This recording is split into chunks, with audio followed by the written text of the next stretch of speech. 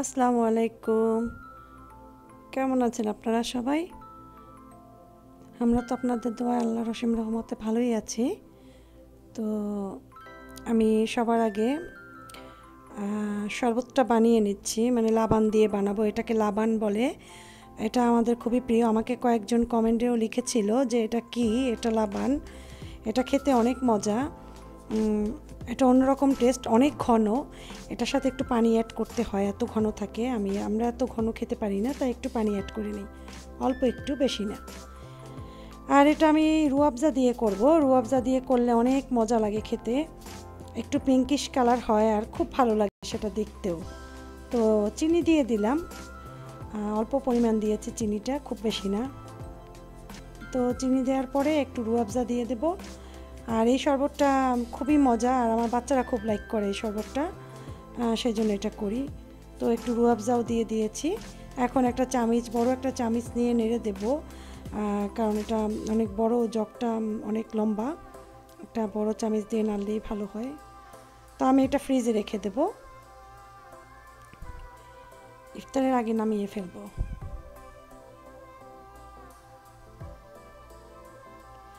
আর এখন ইফতার বানাতে নিয়েছি। তো বেসনের গুঁড়াটা তো সবাই জানেন, এর আগে আমি কয়েকবার দেখিয়েছি। আর এই যে পাশে নিয়েছি কয়েকটা ঢ্যাঁড়স আর কয়েকটা মরিচ। আমি ঢ্যাঁড়সগুলোও কিন্তু মরিচের মতো করে বেসনে চুবিয়ে চুবিয়ে ভেজে নেব। আর এই ঢ্যাঁড়স ভাজাটা কিন্তু খেতে খুবই মজা। আমি সহজে কাউকে দেখি না এটা করতে, তো আপনারা একবার করে দেখতে পারেন, অনেক ভালো লাগবে। আর এই যে এখানে আমি ডিম আর সাথে পেঁয়াজ, ধনিয়া পাতা এগুলো নিয়েছি। আমি একটু কিমার মতো করে, মানে পুর করে নিয়েছি। আমি এটা দিয়ে এই যে সামুচা বানাবো। এটা দিয়ে সামুচা কিন্তু খুব মজা লাগে, ডিমের সামুচা। ঝুরি করে নিয়েছি ডিমটাকে, ধনিয়া পাতা, পেঁয়াজ, কাঁচামরিচ দিয়ে, লবণ দিয়ে। এখন এইগুলো দিয়ে সামুচাটা বানিয়ে ফেলবো। তো সবার আগে আমি এটা একটু ফ্রাই করে নিই। তো আমি ঢ্যাঁড়সগুলো আগে ফ্রাই করব। এই যে দেখুন, এই ঢ্যাঁড়স ফ্রাইটা কিন্তু আসলে শরীরের জন্য ঢ্যাঁড়স তো খুবই ভালো একটা ভেজিটেবল, অনেক মানে ভালো শরীরের জন্য। তো আমি এটা করব, যেহেতু বাচ্চারা এমনিতে ভেজিটেবলটা খেতে চায় না অত বেশি, এরকম করলে হয়তো দু একটা খাবে। তো অল্প কয়েকটাই করব, বেশি করব না, কারণ বেশি করলেই থেকে যায়, খাওয়া হয় না। ইফতারের সময় আসলে অত খাওয়া যায় না, শরবত খেলে পেট এমনিতেই ভরে যায়। আর শরবত 2 গ্লাস শরবত খেলে আর কিচ্ছু খাওয়ার প্রয়োজনই হয় না। তারপরেও তো আমরা খেয়ে থাকি টুকটাক। তো এটা একটু মুচমুচে করে ভাজতে হয় অনেক টাইম নিয়ে, তাহলে খেতে ভালো লাগে। তো বাকিটা ভেজে আমি মরিচগুলোও ভেজে ফেলবো। আর অনেক কিছুই ফ্রাই করা যায় বেসনে চুবিয়ে, ভালো লাগে, মুখরোচক। এক এক দিন এক একটা ফ্রাই করা যায়। আসলে তেলের খাবার বেশি না খাওয়াই বেটার। তারপর আমরা রোজার 1 মাস তো একটু খেয়ে থাকি। আর দেখতেই পাচ্ছেন আমি সামোচাগুলো দিয়ে দিচ্ছি। সামোচাগুলো একটা পাতাটা একটু খুলে গিয়েছে, অসুবিধা নেই, ও পাশটা আটকানো আছে। তো এই যে সামোচা তৈরি করেছি, মরিচ করে সবই করেছি। এই যে এখানে কাবাব করেছি 4টা, সব অল্প অল্প করেছি। স্প্রিং রোল 3টা, চপ আলুর 3টা করেছি, চিকেন ফ্রাই একটু করেছি, মরিচ একটু, ঢ্যাঁড়স আর কিছু সামোচাটাই আমি খাবো, আমি অন্যটা নাও খেতে পারি। শরবত করেছি 2টা, একটা তরমুজ দিয়ে, একটা লাবান দিয়ে। আর এখন আমি ঢেলে নিচ্ছি সবার আগে, আজান দিতে আর 1 মিনিটের মতো বাকি আছে। তো এই জন্য আমি সব রেডি করে নিচ্ছি। আসলে এক হাতে কাজ করতে একটু কষ্টই হয়, যদিও সবাই ওরা আমাকে ইফতারের সময় হেল্প করে। এই তো আমি এগুলো ঢেলে নিচ্ছি আগেই।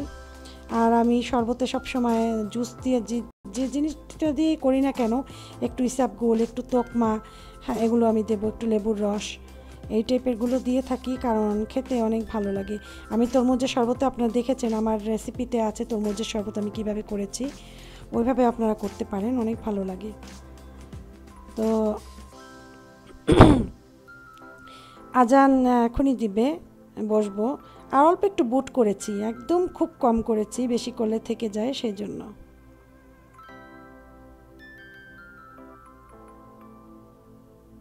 এখন আজান দিয়ে দিল, তো আমরা নিয়েছি,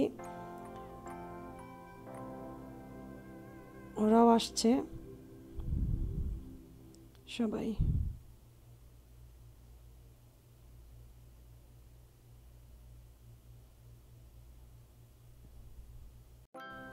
তো তারাবির পড়ার পরে আমি মাছ ভিজিয়ে নিচ্ছি, অনেক বড় বড় মাছগুলো, এটা হচ্ছে বাটা মাছ বলে এটাকে। আর অনেক মানে ফ্রেশ ছিল, ফ্রোজেন কিন্তু অনেক কি বলে এটাকে, মানে খুব ভালো ছিল মাছটা। তো আমি একদম 4 পিস নিয়েছি, আমরা 2 জনে খাবো সেই জন্য। আর বাচ্চাদের জন্য একটু চিকেন রান্না করা আছে।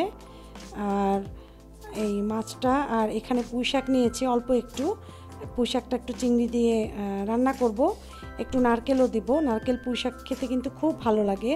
যারা কখনো নারকেল দিয়ে পুঁই শাক খাননি তারা অবশ্যই খাবেন একবার, কারণ আমরা বরিশালের লোকেরা কিন্তু নারকেল দিয়ে পুঁই শাক রান্না করি, অনেক মজা লাগে।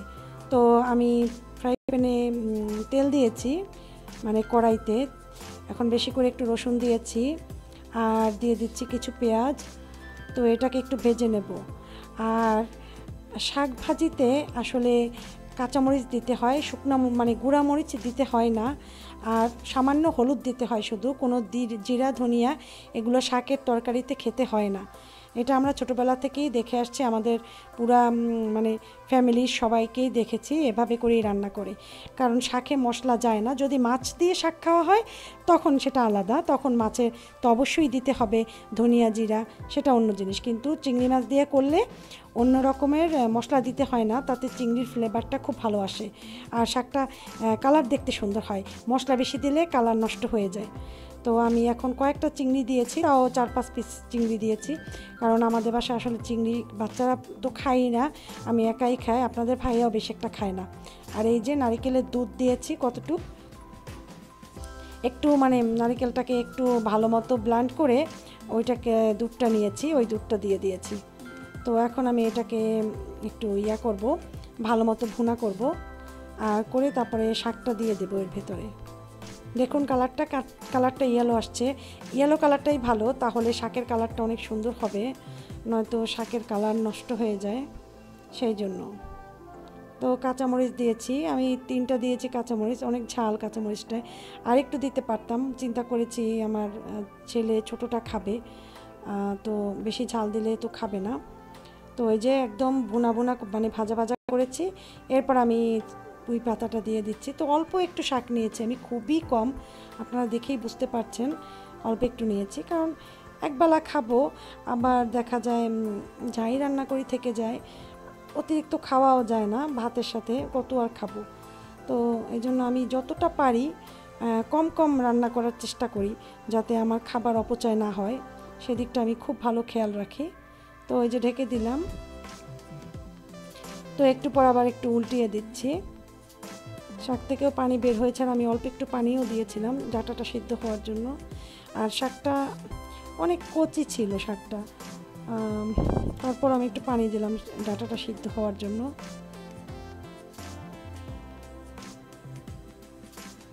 আবার একটু ঢেকে দিচ্ছি। তো এরকম অনেকক্ষণ ঢেকে রেখেছিলাম, আসলে কালারটা একটুই হয়েছে, কারণ এই ঢাকার জন্য হয়েছে, এটা বেশি ঢাকলে শাকের কালার নষ্ট হয়ে যায়, না ঢেকে রান্না করাই বেস্ট, যেহেতু আমার হাতে বেশি সময় ছিল না তাই করেছি। আর আমি বাটা মাছটাকে হলুদ মরিচ একটু জিরার পাউডার দিয়ে ভালোভাবে ভেজে নিয়েছিলাম। আর এখন আমি এখানে দিয়েছি রসুন আর পেঁয়াজের পেস্ট কিছুটা, সাথে দিলাম একটু লবণ। তারপর এটাকে একটু নাড়াচাড়া করব, এরপরে অন্য মশলাগুলো দিয়ে দেব। আর এই বাটা মাছটা ভেজে রান্না করলেই মজা লাগে বেশি, কাঁচা রান্না করলে ভালো লাগে না খেতে। বিশেষ করে ফ্রোজেন ফিশ কাঁচা রান্না করলে আসলে টেস্ট আসে না, বরং বাজে লাগে আমার কাছে। একটু ভেজে নিলেই টেস্ট ভালো আসে। তো আমি মরিচের গুঁড়ো দিয়ে দিলাম 1 চা চামচ, হলুদের গুঁড়ো দিয়েছি আধা চা চামচ, জিরার গুঁড়ো দিয়েছি আধা চা চামচ, ধনিয়ার গুঁড়োও দিয়েছি আধা চা চামচ। এখন এটাকে একটু ভালোভাবে মশলার ভিতরে কষিয়ে নিতে হবে।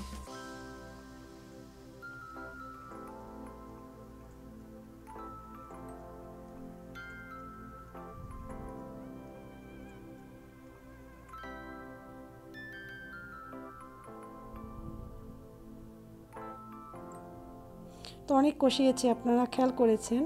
এখন আমি পানি দিয়ে দিচ্ছি। তো পানি দিয়ে আমি একটু কুসুম গরম পানিটাই নিয়েছি, অবশ্য পানি একটু বেশি গরম করে নিয়েছিলাম, বাইরে রাখতে রাখতে একটু ঠান্ডা হয়েছে। তো যাই হোক, ওটার ভিতরে আমি মাছগুলো দিয়ে দিচ্ছি। আর ভোর রাত্রে কিন্তু একটু ভাজা ভাজা খাবার খেতেই বেশি ভালো লাগে, ঝোল খাবার বেশি ভালো লাগে না। আর এই যে এখন ঢেকে দেব, কিন্তু টমেটোও দেবো, তো একটু পরেই আমি টমেটো দিয়ে দিচ্ছি। তো এখন একটু যখন পানিটা ফুটে উঠেছে তখনই আমি টমেটোটা দিয়ে দিচ্ছি। তো আমি বেশি টমেটো দেবো না, 4 পিস টমেটো দেবো, বেশি দিলে টক হয়ে যাবে, ভাল লাগবে না খেতে। জাস্ট অল্প একটু টমেটো দেবো, দিয়ে আবার ঢেকে দিয়েছিলাম। তো টমেটো আমার একদম গলে গিয়েছে। এখন একটু নাড়াচাড়া দিয়ে এটার ভিতরে আমি দিয়ে দেব ধনিয়া পাতা। তো মাছগুলো একটু উল্টিয়ে পাল্টিয়ে দিতে হবে, তো অলরেডি একটা ভেঙেও গিয়েছে উল্টানোর জন্য। তো ধনিয়া পাতা দিয়ে দিচ্ছি স্বাদ মতো, যতটুকু দরকার হয়। এখন নামিয়ে ফেলবো এটাকে। সুন্দর হয়েছে না কালারটা? এটা খেতেও আসলে অনেক মজা হয়েছিল। আর ঢ্যাঁড়স, কিছু ঢ্যাঁড়স রয়েছে, ঢ্যাঁড়সটা খুবই কচি ছিল, তো আর ঢ্যাঁড়সের পরিমাণ ছিল অনেক কম। তো আমি চিন্তা করলাম তাহলে ঢ্যাঁড়সটা ভাজি করে ফেলি। তো আমি ভাজি করব, কাটবো একদম পাতলা পাতলা করে কেটে নেব। আর ঢ্যাঁড়স ভাজি কিন্তু মোটামুটি সবাই পছন্দ করে, আমার তো খুবই প্রিয় ঢ্যাঁড়স ভাজি। তো আমি ঢ্যাঁড়সগুলো কেটে নিচ্ছি।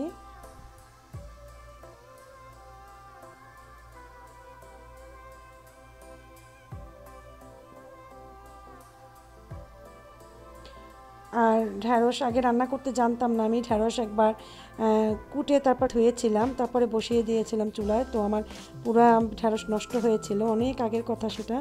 সেই থেকে মানে তারপরে আমি ঢ্যাঁড়সটা শিখলাম কিভাবে করতে হয়। তো আসলে মানুষের জীবনে অনেক কিছুই হয় এরকমের। তো এখন তো ঢ্যাঁড়স আগে ভালোভাবে ধুয়ে তারপরে ঝাঁঝরিতে করে পানিটাকে ছেঁকে নিই ভালো করে, তারপরে রান্না বসিয়ে দিই। তো আমি চুলাতে একটা ফ্রাই প্যান দিয়েছি। আর আজ অনেক কাজ করেছি, চুলায় একদম তেল টেল ছিটেছে। তো রান্না করার পর এগুলো সব ক্লিন করে ফেলবো, এটা আমি সবসময় করি। রান্না শেষ হলেই গরম চুলাটা আমি পরিষ্কার করে ফেলি, আর সেটা করতে একটু সুবিধা হয়।